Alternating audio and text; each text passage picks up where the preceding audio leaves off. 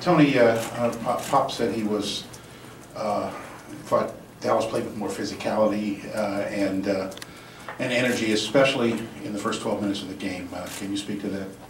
Yeah, the first quarter we didn't play a good defense, and after that we was running after the score. He scored 34 points in the first quarter. Is way too much. If we're going to win that series, we need to play defense. And tonight in the first quarter it was bad.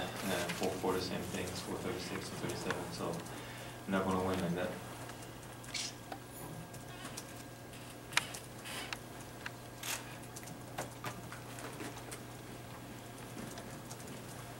So talk about what DeJuan meant for them. You know, he returned and it looks like they just fed off of his energy off the bench. He had a good game. You know, we need to control him, obviously, on the boards.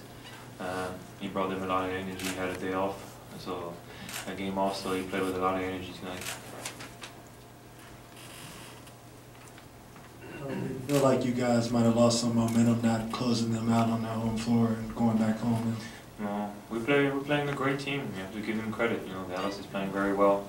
They're playing together, playing good defense, making shots, and so that's why you play the whole season, is to have Game 7 at home. And so we're going back in our home, and we're going to try to play better defense, and hopefully we can play with better energy and have a better start for the game.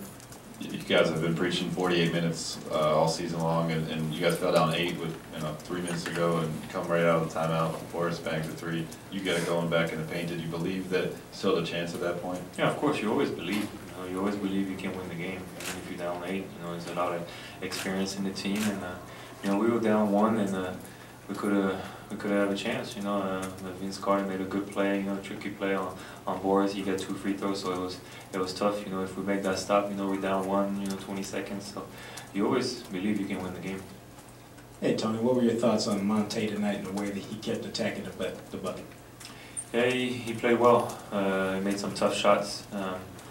He made some threes. You know, so that helped him. You know, going to the basket, and so.